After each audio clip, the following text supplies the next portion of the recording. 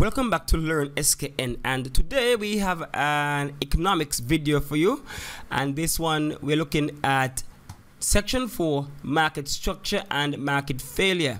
So this one we are going to look at the market structure first, and then in a subsequent video we look at market failure.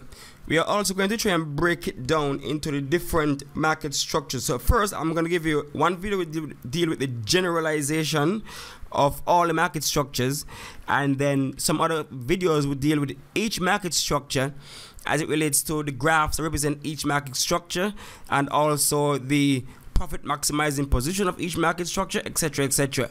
But for this video we're just going to look at an overview of the major market structures out there, and we're also going to look at the definition of the term market structure. Alright, so we're going to use mostly the textbook for this one, the CSEC economics textbook for this one, and for some of the later ones we look at the slides to see the various graphs that are attached to each market structure. So let's just jump right into it. So the first thing we're looking at here is specific objective number 1, define the term market structure. And so we go right to the textbook and we are going to see the term market structure. A market structure is defined as the features that determine the behavior and performance of firms in the industry. So in the economy, there are many different types of firms, each producing different products. Economists prefer to classify firms and industries according to the type of market in which they operate. Such classifications are called market structures. The spectrum or range of market structure is seen in this figure right here. Alright, so we have the spectrum of the market structures in the economy. You have the monopoly, the oligopoly, the monopolistic competition, and you have perfect competition. So what is a market structure again? A market structure is defined as the features that determine the behavior and performance of firms in a given industry. And these examples are monopoly, oligopoly, monopolistic competition, perfect competition, and you also have what you call a duopoly. Alright, so that's basically it for the definition. It's a very simple, straightforward definition.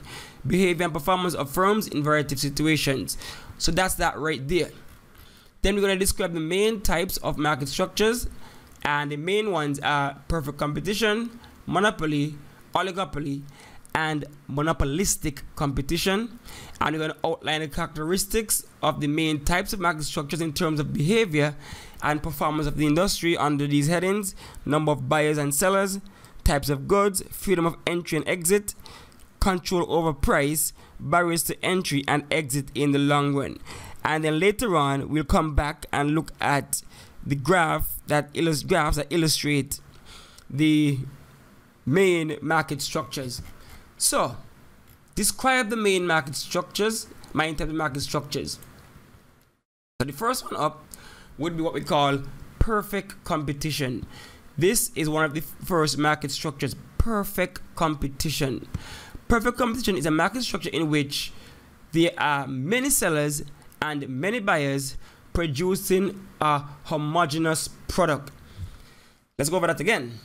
Perfect competition is a market structure in which there are many buyers and many sellers producing a homogeneous product. A homogeneous product. Some people call it homogeneous, some people say homogeneous, but it simply means, as this part says, homo means the same. So this is a market structure where many buyers and many sellers, so many sellers produce the same type of good, the same type of product. One of the best example of this market structure would be the market structure for farming produce. You know, like milk, potatoes, rice, fruits, vegetables in general, because you cannot really differentiate. You cannot tell the difference between milk produced on farm A from milk produced on farm B. You don't know. All milk tend to be the same. All milk is milk. So they put them in a truck, the truck collect them, and they bottle them and sell them. All milk is milk. You go down to the market, yes, they have different varieties of potatoes, but all potatoes, for the most part, sweet potatoes, All sweet potatoes tend to be sweet potatoes.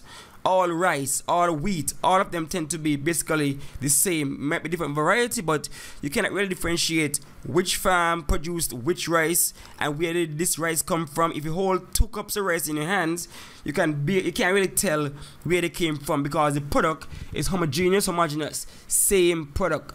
So it's a market system where there are many buyers, many sellers, and they're producing a homogeneous product. So we have seen this out there. You go to the supermarket, there are tons of farmers in each country, and everybody wants to eat vegetables. So there are tons of dairy farmers out there, tons of vegetable farmers, tomato farmers, whatever, you have it. But there are also a lot of buyers for these products. So that's basically it for perfect competition as it relates to the definition. So let's look at what they say here. In the economy, there are 4 main market structures. In figure 2.1, at one extreme, there is the monopoly, where there is no competition, as the firm is the industry. At the other extreme, there is perfect competition, where there is total competition in the market. In between these 2 extremes, there is the oligopoly, where there is some competition among firms, and the monopolistic competition, where there is even more competition than in the oligopoly. As we move from left to right on the spectrum of the markets, the level of competition amongst the firms increases. As we move from right to left of the spectrum of the markets, the level of competition amongst the firms decreases. Monopoly, oligopoly, monopolistic competition are considered to be imperfect competition.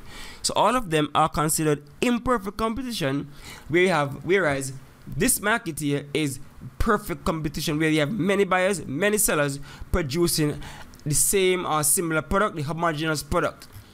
And so there are some characteristics or features to perfect competition that we're going to look at. In perfect competition, there are many sellers in the industry and there are many buyers. By homogeneous, we mean that each unit of the product is identical. Like I said, all rice are rice, all milk is milk, all potato is potato. Therefore, buyers will buy from any seller. There is perfect knowledge. This is one of the features right here. Perfect knowledge in the market. So they ask you to list some characteristics of the perfect competition. Here we have many buyers, many sellers, product is homogeneous, and there's perfect knowledge in the market. What does this mean? This means that all buyers and sellers are aware of the product, its features, its price, and other buyers and the other buyers and sellers. So they're saying here perfect knowledge. So if you know what rice is for, you know what is produced, you know who's selling it, you go to the market on a Sunday or Saturday, you try to buy potatoes, you know what potatoes are, you know what they are for, you know the prices, because you know the going rate for a pound of potato, because everybody has it. So that's perfect knowledge. The buyers and the sellers have about the same amount of knowledge about the product.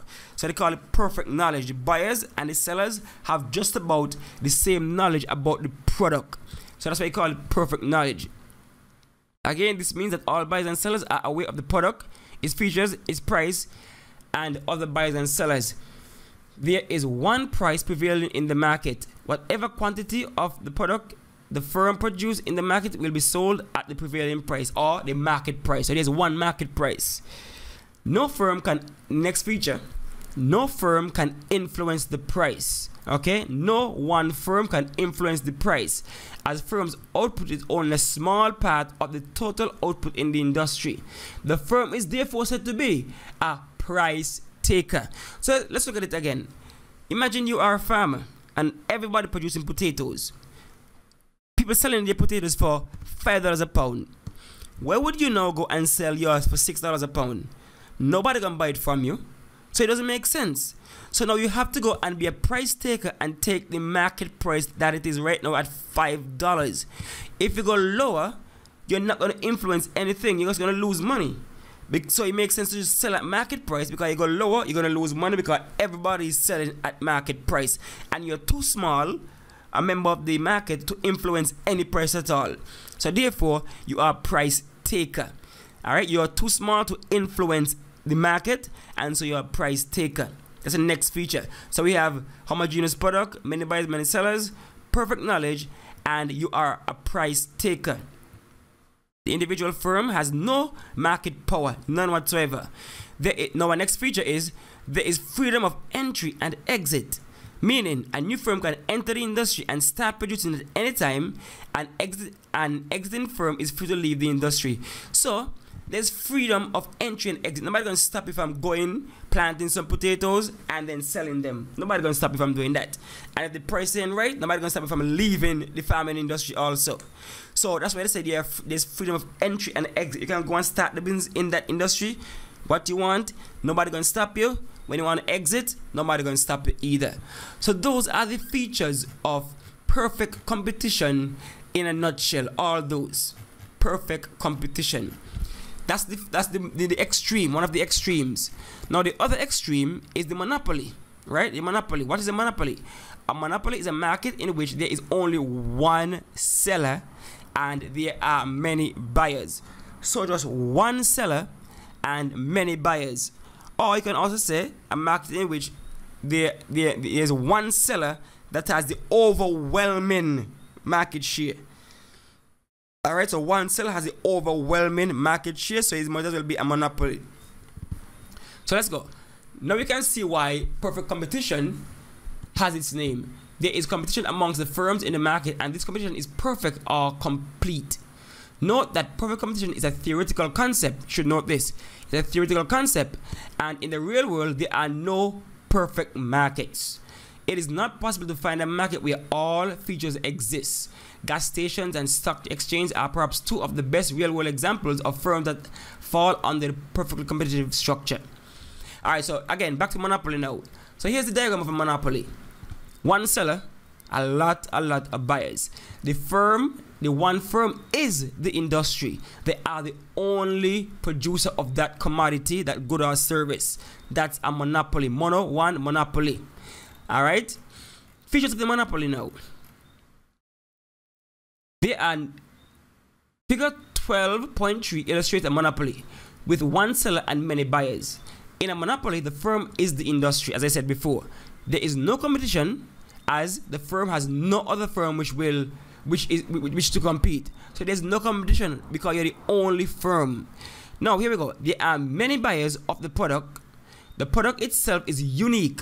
So that's the next thing. Unlike the perfect competition where you have the same product, all of them are the same, in the monopoly, you have a unique product.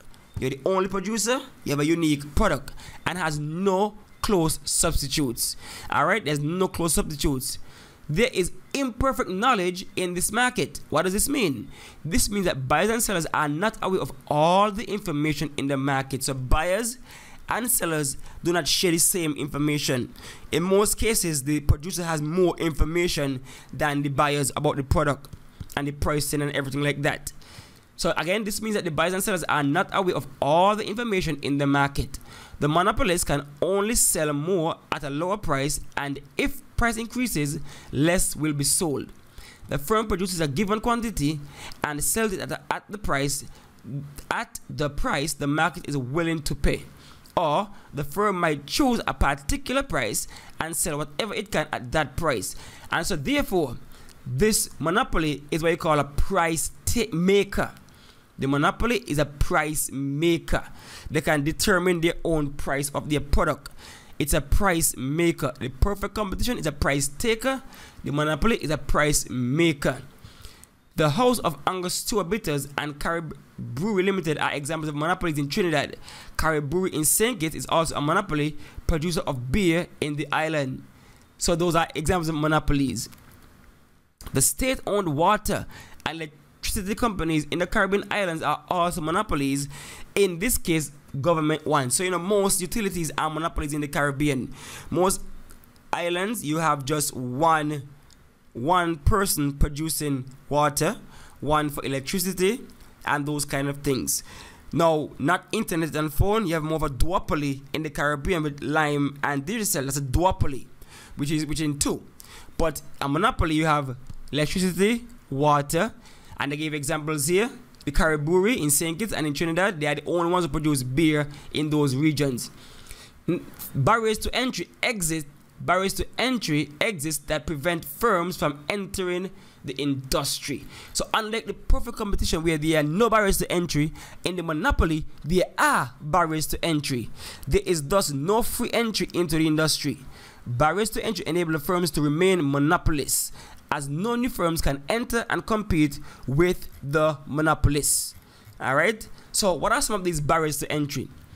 A barrier to entry is anything that prevents new firms from entering and competing in an industry. Again, a barrier to entry is anything that prevents a new firm from entering and competing in an industry. And some of these barriers to entry are government regulations, patents, large capital outlay, ownership by the firm of a scarce factor of production. So government regulations, there are laws that prevent new firms from entering an industry. For example, in the Caribbean economies, there is only one firm providing water due to government regulations. So there's an example right there. The government can straight up say, look, I only want one firm in the country producing this particular good, water, electricity. Back in the day, there was only one telecommunication firm in small islands. That was cable and wireless. But then they allowed digital to come through. But even so, even in small islands like St. Kitts, there's only one firm that provides home phones. You know, Lime still provide a landline. No other firm provide a landline. So the government can say, okay, I don't want any competition in this industry, one and one only, and so that's why government regulations can create barriers to entry. Then you have patents. A patent grants the inventor exclusive rights to the patented product or process. So again, if you have one way of doing something, you have a patent, nobody else can legally use that patent to produce a good. You're the only one with that patent. You're the only one that can produce something in a certain way. But normally it's for a certain period of time before the patent runs out. But for the time being, that's going to be a monopoly because you are the only one who can produce certain things in a certain manner. You have a patent for that, and so only you can produce that good in a certain manner legally. Or else you're breaking the patent and they can sue you and shut you down. So a patent grants the inventor, so if you invent something, you have the right to produce that thing all you want because you invented it. You ain't have to answer to anybody. You are the sole ownership of that product or that process. So that's a monopoly right there. Then you have a large capital outlay. That prevents smaller firms from entering the industry. For example, oil refining. Good example, oil refining. Because it is so expensive to set up an oil rig, go and drill for oil and those things. So there's no way the average Joe, the average business can just come and start an oil refining company. Because there's so much money you have to spend. It's too much. Most of these oil companies have been in it for years. BP and those things, Exxon Mobil and them, for years. Way back when they had the oil barons and stuff in America.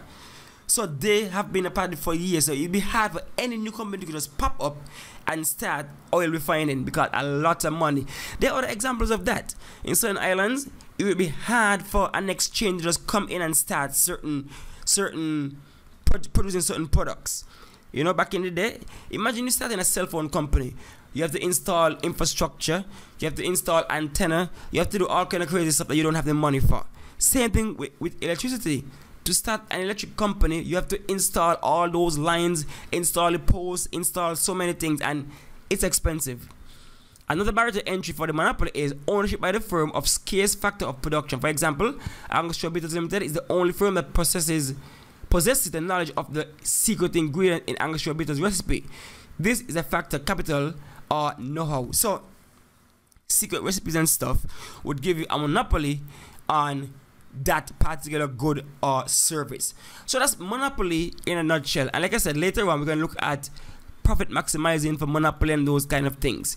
The next one on the agenda is monopolistic competition, and I bet by the name you can tell what this entails. Now, monopolistic, so you have some features of the monopoly and some features of the perfect competition. But let's see what it's about. Definition: monopolistic competition is a market structure in which there is competition amongst many firms. So there is competition amongst many firms. All right, but the thing is, firms can differentiate their product. They can make their product different to the other competitors. So let's read on. A market structure of monopoly competition has features of both perfect competition and monopoly. In fact, even the name of this market structure is a combination of monopoly and perfect competition. In this market structure, there are many buyers and many sellers, just like the perfect competition. There are many buyers and many sellers. For example, shoes. You have Nike, Reebok, Adidas, Puma, Skechers, K-Swiss, Timberland, Clarks. I mean, all those are shoe companies, but that's many sellers, but they are able to differentiate themselves by marketing, branding, different aspects to their shoes, basketball shoes, dress shoes, you know, the ear pockets, whatever. So they're able to differentiate themselves. So in fact, there are many buyers and many sellers, just as in perfect competition. The product is similar yet differentiated through branding, as I just rattled off a whole bunch of branding right there. This is product differentiation. This means that the product is made to look different in the eyes of the consumer. This can be achieved through packaging or even slight differences in product features, and of course giving product a brand name. The products are still close substitutes. So again, shoes industry, good example. Clothing industry in general, apparel industry in general, car industry, phone industry. All these things are close, but you're gonna market, you're gonna differentiate your product, you're gonna brand the product differently, give it different features to try to make it different from the others. So these are features of the monopolistic competition. Many buyers, many sellers, but similar yet differentiated products. Product differentiation gives the individual firms some degree of market power. For example, only one firm produces Grace Jerk seasoning. There is no substitute for Grace Jerk seasoning, even though other firms produce jerk seasoning. This is especially true for loyal customers. So what it's saying is that just like the monopolists, you can actually be a price maker. You can actually state your own price for your product, because Nike can charge X amount of dollars for their, their TNs or their Air Force or their Huaraches or Air Max 95, whatever. They can charge a different price for sneakers than Fila or than Adidas and Reebok who merge, or than Puma, because they can say, look, my product is special, and so you have nostalgia behind it. When you have the Jordan 1s, when you have the Jordan retros and stuff like that, you can charge exorbitant prices for those things, because even though they are sneakers, there's branding behind it, there's heritage behind it, there's history behind it, so you can make your own price. So you can be a price maker just like a monopolist. Alright, so in monopolistic competition, there is imperfect knowledge in the market. This means that buyers and sellers do not have all the information on the product and its features, its price, and other buyers and sellers. As with the monopolists, more can only be sold at a lower price and less sold if the price increases. The firm is therefore a price maker, as I just rattled off. A price maker. Kind of jumped the gun there a bit. But monopolistic competition is a price maker. It can choose a given quantity to produce and sell at the price that the market is willing to pay. Alternatively, it can choose price and sell whatever quality it can at that price. So again, it's a price maker, just like the monopolist. There might be some barriers to entry in this market, though they are not difficult to break through. While pure monopoly and perfect competition are rare, monopolistic competition is common in the region and throughout the world. Some examples are restaurants, hair and beauty salons, and supermarkets. Monopolistic competition is therefore a combination of monopoly, market, and perfect competition. So what some of these barriers to entry, the same way we said before, such as if you're trying to burst onto the scene, of course it's going to be expensive. You have to cost a lot of money to attempt to differentiate your product. So marketing is going to be expensive for you. Imagine launching a brand new pair, a new brand of shoes. You have to now go and market to get your name out there and try to compare your name to others in that same market. So that could be a barrier to entry because you now have to go and spend a lot of money on marketing. Alright, so then we have the oligopoly now. The oligopoly. What is an oligopoly? An oligopoly is a market structure in which there are few firms competing in the market. Few sellers and many buyers. Few sellers and many buyers. That's the oligopoly right there. Example of oligopoly is there in the region includes commercial banks, beer brewing, petrol refining, and production of household detergents and personal care. In an oligopoly, there are few sellers and many buyers. The products might be homogeneous, unleaded petrol, as we say homogeneous mean the same, or differentiated, like detergents. You have your Breeze, you have your Roma, you have whatever, you Tide, you have all kind of different detergents out there, Ajax, whatever, you have them out there. There is imperfect knowledge again in the market, as firms and buyers might not know all the sellers, buyers, price, and products available. Firms tend to avoid price competition, and so prices remain rigid, or there is price stickiness. Alright, so there's price meaning that because both they're like a few sellers, nobody really want to rock the boat. Nobody really want to price war. Right? You don't really want to price war. So you keep your prices very close, very similar, because the time you drop your price, the other firm drop the price. If a price war going on, and only the best company gonna survive. So we don't really want that. So we keep the price kinda, you know. Price rigidity means that the price remains at a certain level over a long period of time. Nobody really want to rock the boat to the price here right now. Alright, if firms increase prices, competitors will not follow, and so the given firm will lose customers to the rivals. You see that? Market share and revenue will also decline. If the firm lowers the price, its competition will also follow, and so the firm will not gain any additional customers, market share, or revenue. In fact, revenue will fall. Cutting of price will lead to price wars, benefiting no firms, only the customers. So that's why the oligopoly is so sticky. Definition of a price war. A price war occurs when rival firms continuously reduce prices to undercut each other. Oligopolies might choose to enter into arguments with or collude with each other to maximize profit. And so, you know, one of the biggest examples of collusion is the cartel. You have OPEC out there. When everybody say, okay, we're going to sell oil for this price. Nobody want to, are we going to output X amount of barrels of oil? Nobody want to rock the boat. Nobody want to charge less for the oil, charge more, produce more, or whatever. So collusion occurs when there are price and quantity agreements with other firms. So like I said, one of the best examples is the oil producing nations of OPEC, where they collude. Also, a lot of the airline industry tend to have some collusion going on. Everybody want to charge about the same price for the tickets. You know, so there's a collusion right there again. Alright. Now let's look at all of them well, before we continue, the cartel, just like OPEC, cartel. A group of sellers colluding in this way is called a cartel. In many countries, cartels are illegal. Okay, drug cartels, all those things. You know, the drug cartel where all the bosses come together and they divvy up the area and stuff like that and say we're selling coke for this price and that price. Illegal. So we have the illegal. There are high barriers to entry in this market, usually due to high setup costs. Imagine again the oil industry, only a few can operate in the oil industry. A private individual cannot simply take a loan from a bank and set up a bank or an oil refinery company, as he does not have the knowledge or large capital outlay. The oligopoly is also a typical market structure in which, in the real world, unlike perfect competition and monopoly. And so, that's the oligopoly. So that's the major ones. The perfect competition, monopoly, monopolistic competition, and the oligopoly.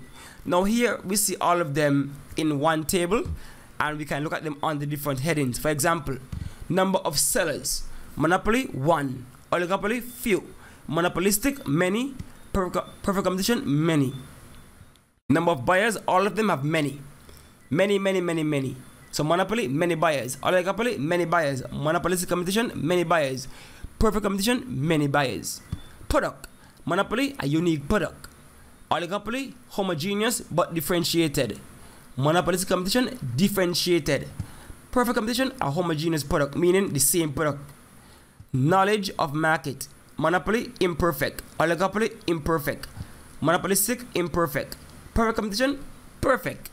Price. Monopolies are price makers. Oligopolies are price makers with price rigidity. So they come together and decide the price, like the cartel and the collusion. Monopolistic competition is price makers, and perfect competition is price takers. Entry conditions. Monopoly, no free entry. Oligopoly, high barriers to entry. Monopolistic competition, low barriers to entry, but they exist nonetheless. And perfect competition, freedom of entry. Alright, so that's the overview of the major market structures: the monopoly, oligopoly, monopolistic competition, perfect competition. Alright, so I think we'll study it for now. So the next video we're going to look at, we're going to try and go more in depth. So we would have described the main types, but each type, they have certain unique features about them that can be expressed graphically. And so we're going to delve into each, looking at the graphs that represent each of those systems, those structures. So we know that we have an overview of what they are by itself. We can now dig into them maybe one at a time or two at a time in per video, and we can discuss the graphs, long one, short one, etc. Alright, so the only way to continue this is to stay tuned. So you have to like, subscribe, and you have to hit the notification bell so you know when Learn SKN would have dropped a next video for the market structures. Alright, so that's it for now. Thanks for watching, thanks for listening.